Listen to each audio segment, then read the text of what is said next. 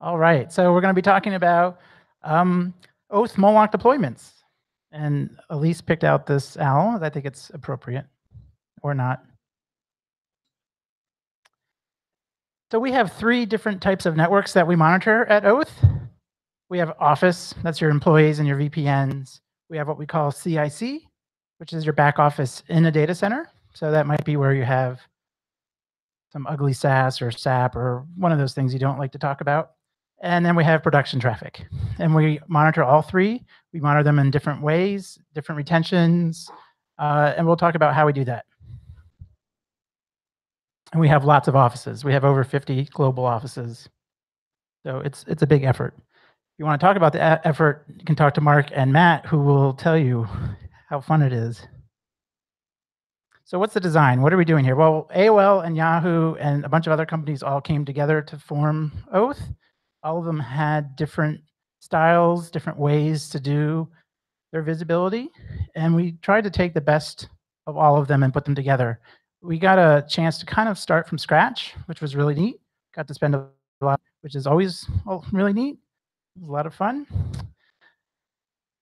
Our main go-to tools are Bro, Saracata, and Moloch. We put them all together on one box. In that one box, there could be several of them per data center or office or whatever, and we'll talk about that. But we have all 3 tools on one box, as opposed to some people do specialized boxes for each.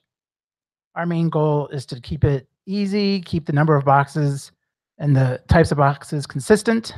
And so instead of having specialized boxes, by putting everything on one box, we can do that. We use an NPB to load balance the traffic from our taps and span ports. We obviously use Arista for that, and we'll be talking about that. And for production, we have to reduce the traffic because, as you can imagine, some of our production load is very high. Oh, and just to make it clear, our goal for analyzing our production traffic is less than half. So we're analyzing less than half of our production traffic, and we're actually storing a much smaller amount too. And you'll see that later, but just keep that in the back of your head when you see these huge numbers. First of all, we slice that number like by 50% right from the start, and I'll go over how we do that. So what is an NPB? A network packet broker, for those who aren't familiar. It's going to aggregate, filter, and load balance the traffic from multiple taps, span ports, and then load balance that across to different tools. We used 2 main styles of Aristas. We use pizza boxes, and there's the 7150s and 7280s, which we use in our office and CIC locations. The main difference, as far as I'm concerned, they can tell you more, is that the 7280 has the 100 gig ports, which can be used for 40 gigs. So if you have need for that, you'll usually get the bigger box, although I think there might be some 7050s that have that too. But then the 7150s are mostly 10 gig. And then for production, we use the big box. And so why use an NPB? I like to talk about this because lots of people in the Slack channel are always like, I don't want to use an NPB. I don't want to spend the money, blah, blah, blah, blah, blah. You should use one. It will save you so much time in the long run. It's so much work. There are lots of vendors out there that do it. There's specialized vendors that's all they do. And the specialized vendors will have more features in their NPB, like the Gigamons. Can't even remember what Ixia is called these days, but still Ixia, but Keynote, but blah, blah, blah. Well, yeah, they keep changing their name. But they will have some extra features, like the most prevalent is packet dedupe, if you need that. And here at Oath, we do actually use some Ixia for some things where we need to do packet dedupes, but for this particular application, we're using the Aristas, and there's other vendors too that have a network packet broker. So there's all kinds of things out there. The Aristas, for what we're doing, are a little bit cheaper usually. But why do you want one? The main reason to get one is it separates you from your network team. And everybody loves to have good relationships with their network team, but sometimes you don't. And so what you do is you put the box in the middle. The network team gets to plug their wires into their side. The security team gets to plug their wires into the other side. And they don't have to really talk to each other other than to make sure there's enough ports on the NPB to handle both people, right? Both groups. And it's much easier to be friendly with your network team when you have that box in the middle. It also means, like, as they want to run new links, they can do it whenever they want. They can just plug the link in, and it's all going to pretty much magically work, which is great. You don't have to be involved with their schedule as long as you have enough ports. So you should overbuy ports is something important, just so that you have that capacity when they want to add links. And usually what happens is they'll tell you 2 days before, hey, we're adding 10 new links. And you're like, oh, thanks for giving us warning. But if you have the NPB, you have some spare ports, there's no issue there. And what does the NPB do for you? Well, it's going to, like we talked about, it's going to filter it. You're moving your filtering from a host with BPF filters to specialized hardware with the ability to filter the traffic much faster. Blah, blah, blah. What else did I miss? Oh, HA issues. So if you have a data center, for example, you'll probably have HA pairs of firewalls or routers. If you send all the links to the NPB, the single NPB, that NPB will make sure that it load balances symmetrically to your tool ports, so you don't have to worry. Have I sold you guys? Anybody not sold yet? Get an NPB, even if it's not the Arista, get one. It will make your life easier. So visibility hosts. What did we do for the visibility hosts, and how did we select them? Well, we knew Bro was going to be a memory and CPU hog, especially in our production deployments. So we had to make sure we took that into account. We're using AF packet for everything. That means for Bro, you have to do a specialized patch that luckily someone figured out, so we compile Bro ourselves. We want enough memory so that eventually we could run other tools, including some malware analysis and other stuff that uses a lot of memory. And we wanted to use smaller boxes because SiteOps usually likes the smaller boxes. The only problem with them is the smaller boxes are usually deeper. So when you buy the smaller box, even though it's only 2 RU, it's usually anywhere from 3 to 9 inches deeper. So you do need to make sure you talk to your SiteOps people if you go with the smaller boxes, that their racks can handle the deeper boxes. So what hardware did we actually select? So like I mentioned before, we want minimum configurations. So we basically have 2 configurations for both of our systems, visibility and Moloch ES. So visibility, we went with these super micros. When we were formerly AOL, we actually did HPs. The HPs, because you get that H and the P on it, cost a lot more than the super micros. But they're basically the same box for Office versus Prod, except the bigger disk and more memory. For our Elasticsearch boxes, we went with older boxes because they were basically free. The only thing we had to pay for was the hard drives. So we took all these older boxes that were sitting around, a lot of them, and shoved new hard drives into them. So we have 2 different architectures for Office and CIC. We're using, I believe they're Juniper. We're just getting span ports off of them. They're going to go into our Arista 7150 usually. And then they go over to our super micros. And this is what our super micros look like. If you've never seen one, it has 2, I don't know what you call it, places for drives. It's not my favorite design, because in order to get to those middle drives, you have to either pull it out or do something. And I think there's even screws.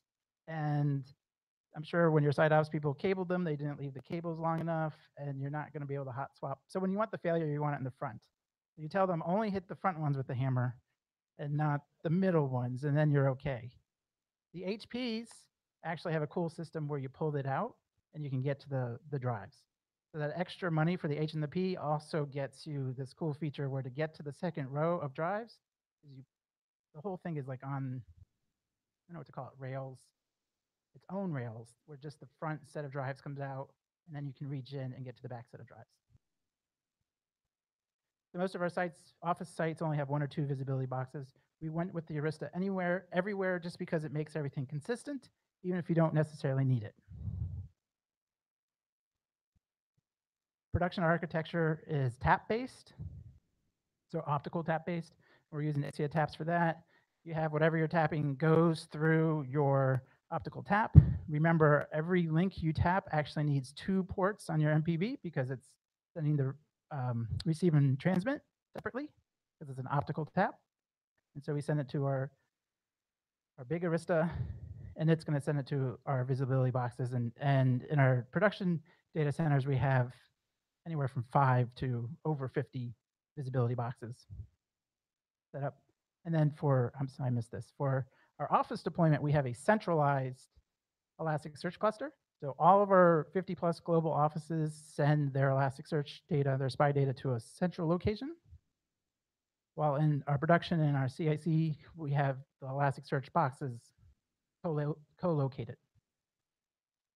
Usually what we do is our visibility boxes are actually in the network row and right next to or near the MPB, where our Elasticsearch boxes live on the data center floor. That's not a requirement, but that's just what we do. So in reality, what does it look like when you look at the back of one of these? Well, so here's, this one was being set up. It's not fully set up, but these top three are your 100 gig ports. Bottom two are the 48 gig ports. So these are all taps coming in. These are all the tools going out. We have 40 gig and 100 gigs coming in and 10 gigs going out. And then this is what an office might look like. This office has, I can't add, but probably 8 visibility servers. And here's the links coming in. This is one actually where the office is 40 gig based. And so that's why this is over here to the side. These are the 40 gig links.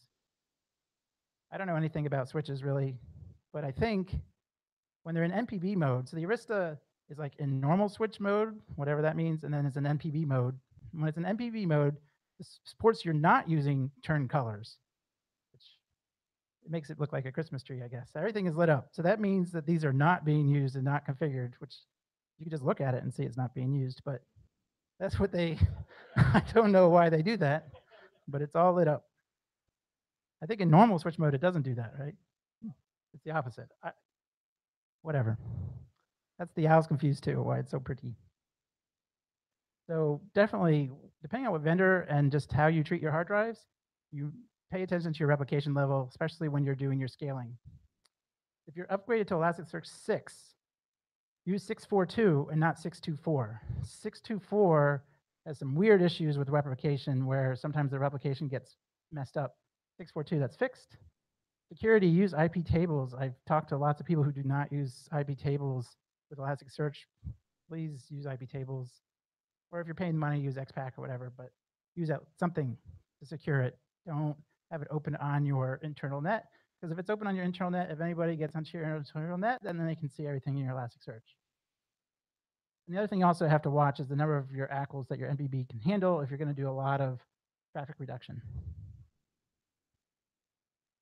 Okay, we're almost to the exciting part. So sizing. For Office, we did sizing based on the number of employees. We happen to know it's about 250 employees for our use case and our employees and how our employees use the internet per box. And so that's what we do. So like a building like, a campus like this with, I don't remember how we have, let's pretend it's 1,200 employees, like, oh, we need 6 boxes or 8 boxes or whatever the math works out. And that's how many boxes we get. And for smaller sites that only may have 30 employees, instead of buying a specialized box, we still use the same box everywhere.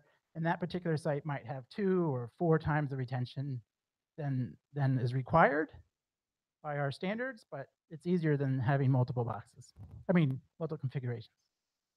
And then for production, we do all our sizing based on gigabits per second.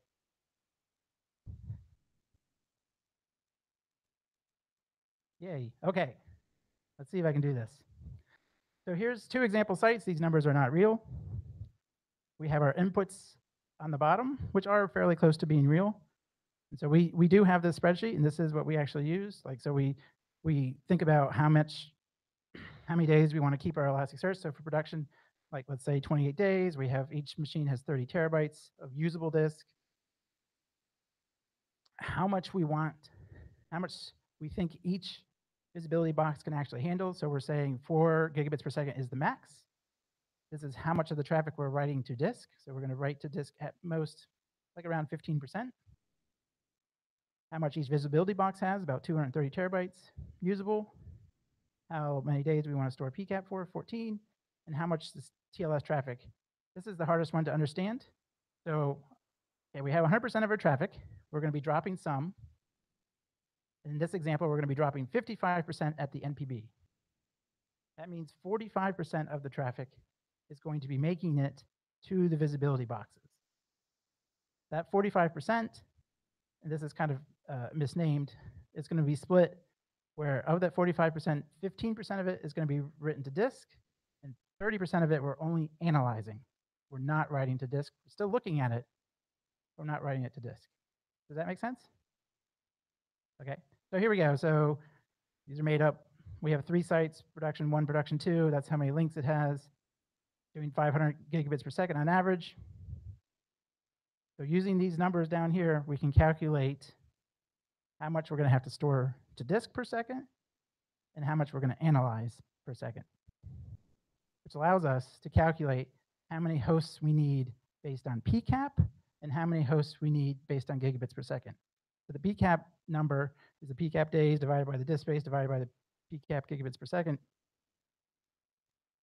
Where the gigabits per second is you got to add these two together times the add these two together divided by gigabits per host. And so you get 2 different numbers, and then you take the max, and that's how many hosts you actually need.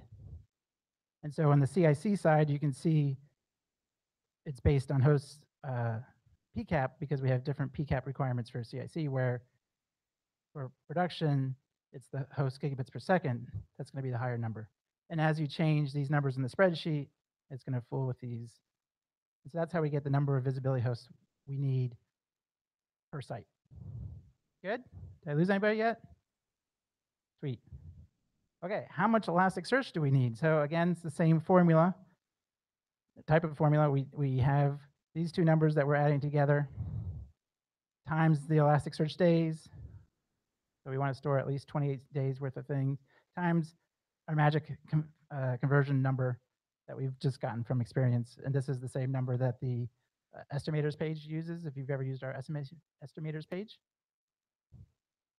And that calculates how much Elasticsearch terabytes we need. And then to get the number of hosts, you just take the number of the amount of disk and divide that into there, and that gets you the hosts.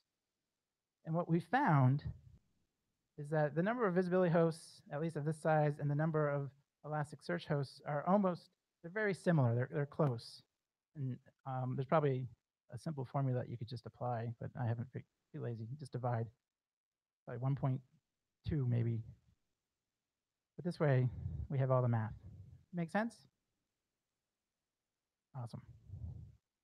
So now we get to the fun part, right? How much does that actually cost? These numbers are all made up. Don't worry, Alan. Don't go to Alan and say, Andy said it's only going to cost $40,000. I actually have no much. I don't know how much it costs, but let's just pretend. So this is a 10 gig line card, 100 gig line card, the chassis that it all fits into, visibility host, Elasticsearch host, and the NPB in the CIC is just different. It's just a more expensive box. It's $30K. And so we're back to the same thing where we have our numbers. So in production site 1, we have 20 100 gig links and 4 40 gig links. Here's the hosts that we had. We can calculate how many line cards we need of each type. And you can use the 100 gig cards for 40 gig. That's usually the easier way to go, unless you have lots of 40 gig links. It's usually better just to use your 100 gig card, in my opinion. Why are we multiplying by 2 here? Who was paying attention? Very good.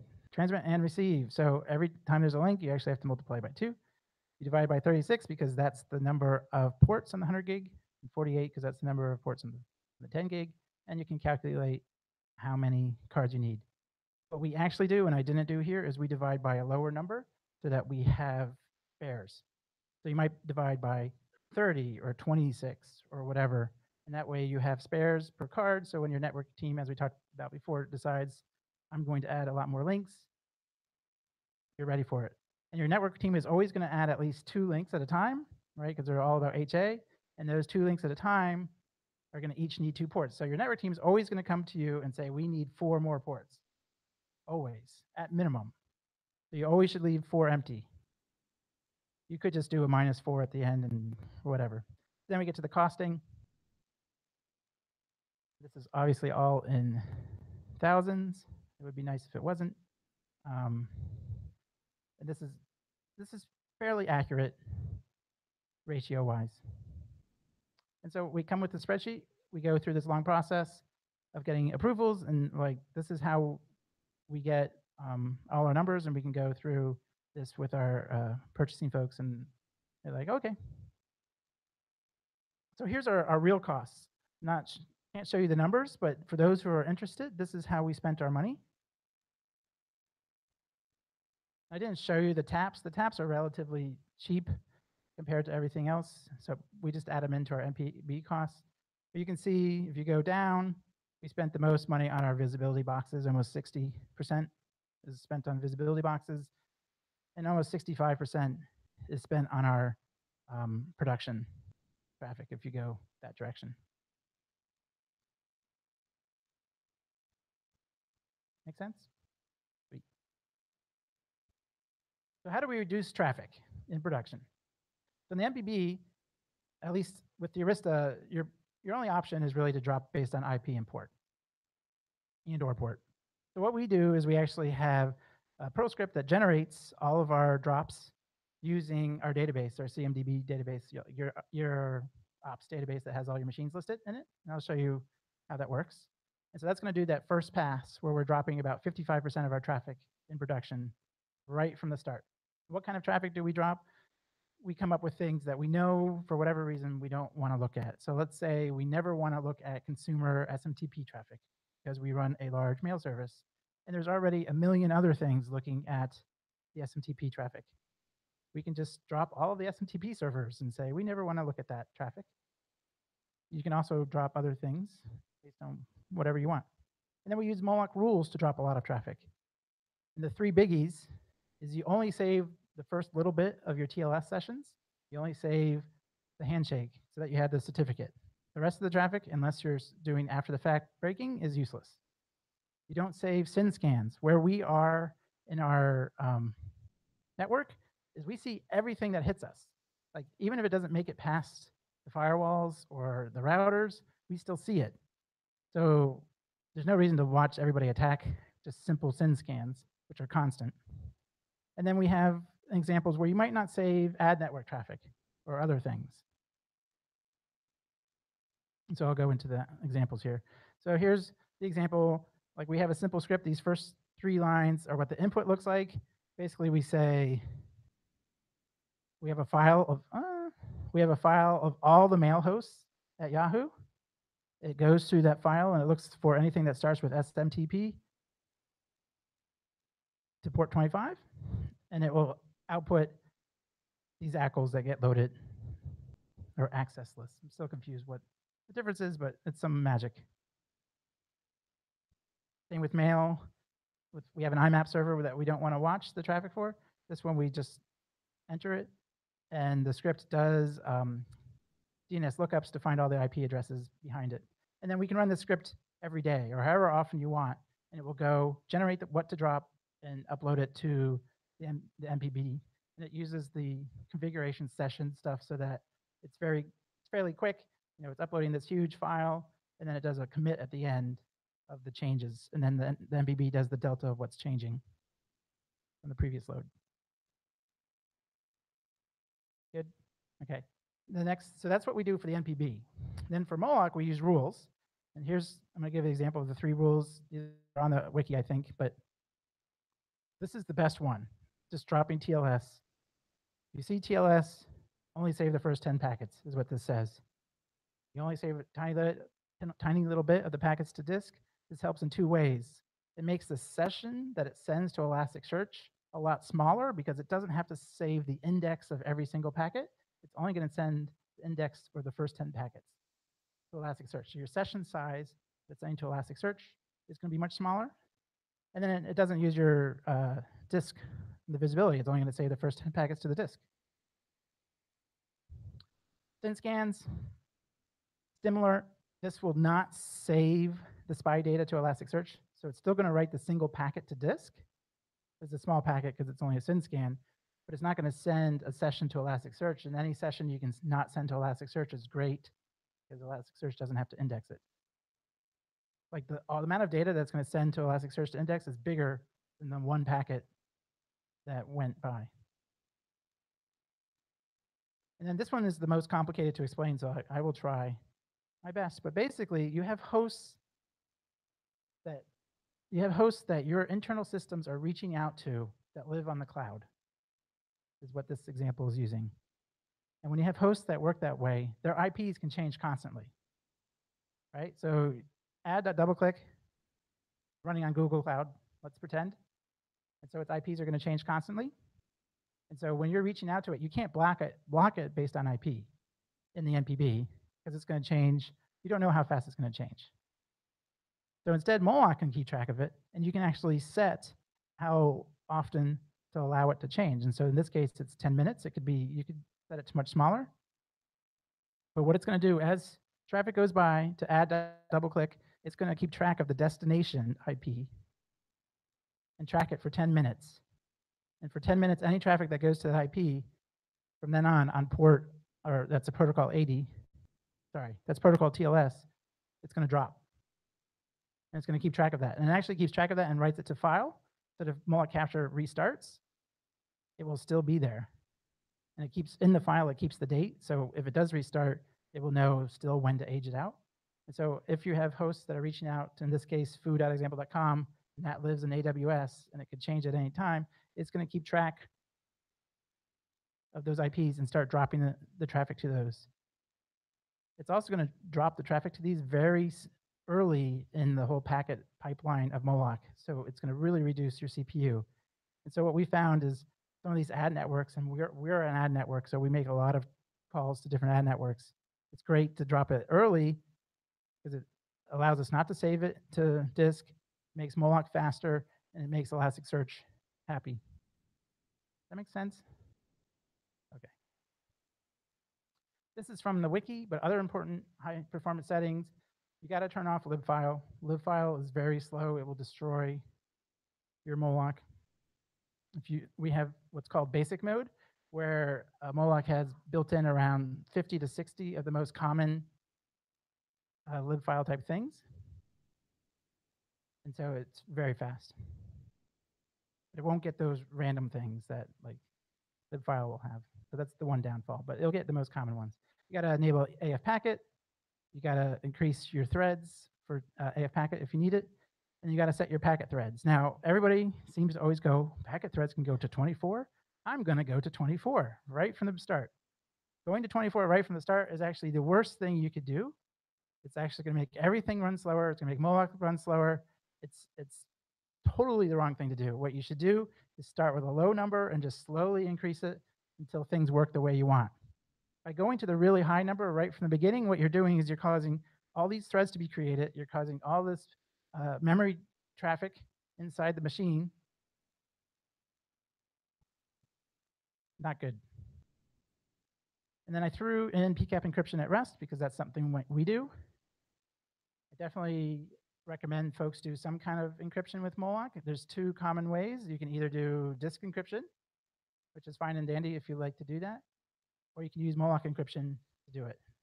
The big difference is if you do disk encryption, obviously if someone is on your box, then they can read the disk, which is, if that's good enough, then disk encryption sometimes is easier to set up.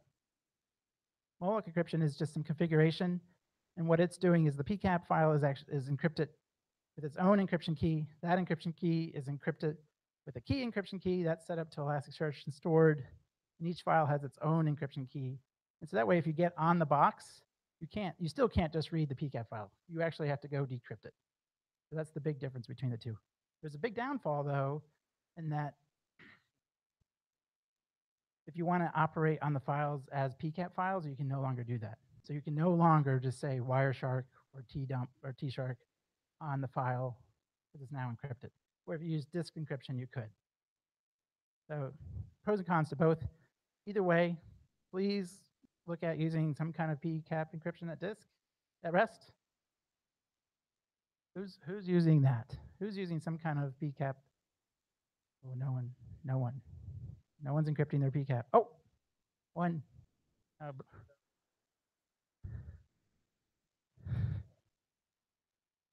then I'm glad I mentioned it. So if you do the Moloch one, you can turn on and off at any time. And you can do it on different nodes. You can do whatever you want. The one other thing I just wanted to mention about 1.6 We finally added a db.pl backup command that backs up all of the indices except for the session indices.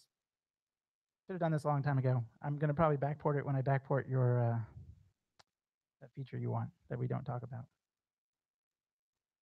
Any questions?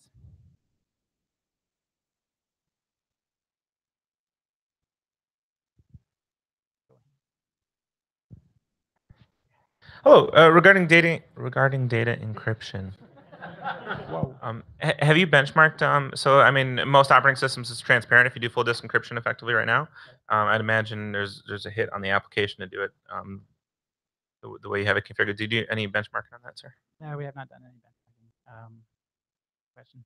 I don't know. I mean, we haven't noticed any issues, so we'll start with that.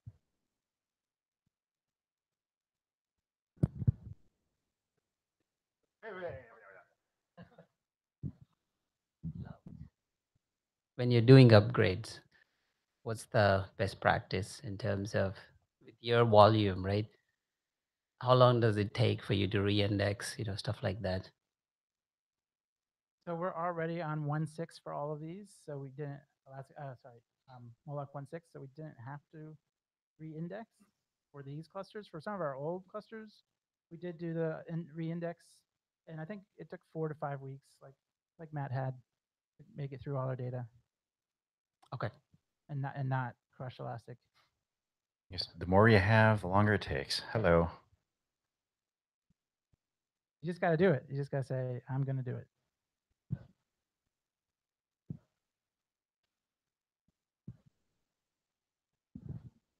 We do have a packet broker, and currently we manually load balance our Moloch, our viewers, but it's still somewhat unbalanced. So we're considering doing load balance, and then I think it's session based and based on 5 tuples. But do you have any advice on load balancing with the to the viewers with the packet broker, or is it pretty straightforward? Right. So you mean from your traffic from the taps to the capture boxes? Is that what you mean? Yes. Yes. Yeah. So if I mean most MPBs have a mode where you do have to set it. You have to go look it up for your particular version. Have a mode where it says symmetric. You have to turn on symmetric load balancing because by default it will probably do asymmetric, which is bad. And then you get to set what fields you want, and you want to make sure you turn off VLAN and turn off GRE and only do the 5 tuple. Got it. Okay. Right. So if you leave the VLAN on, some crazy networks have different VLANs depending on the direction you're going. I don't understand how that works, but it's magic. And then sometimes you have different tunnels, protocols, and stuff. You got to turn all that off for the load balancing part. You only want the 5 tuple. Okay. Thank you. And symmetric. Symmetric is very important.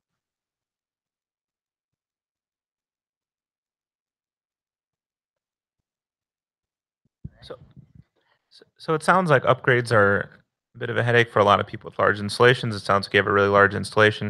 It sounds like your most people's options are along the lines of let it reindex and take a while, and the challenges there.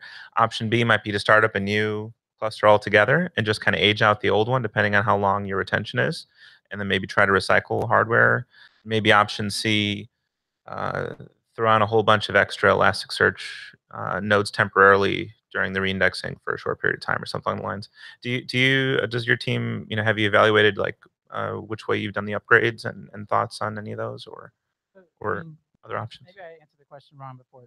Upgrading in general is seamless. You just run the db.pl and it's pretty instantaneous. The only upgrade that's really painful is prior to 1.0 to 1.0. Like we required a re-indexing for that particular upgrade. So yes, those who are stuck for 1.0 and want to get past 1.0, those are your options. We chose to bite the bullet and just do it, because once you do it, the upgrade itself doesn't mean you're down. What happens is you're turning a switch, and 2 things happen. When you turn the switch, all of the new indices that are written from then on are of the new format. And the re-indexing is just re-indexing old sessions. And so basically what it means is you can't access that old data until the re-indexing finishes for that particular day. And so what you can do is if you have an incident or something on a certain day, you can just go to that day and only reindex that one day first and get that one over with. By default, what it does is it works backwards, thinking that you're going to want to look at the most recent data first, and so it slowly works backwards. I mean, they were talking about how what they do is do it in chunks of, I can't remember, 10 days or something like that at a time. That works too. I mean, however you want. But this is, again, only if you're stuck with pre 1.0.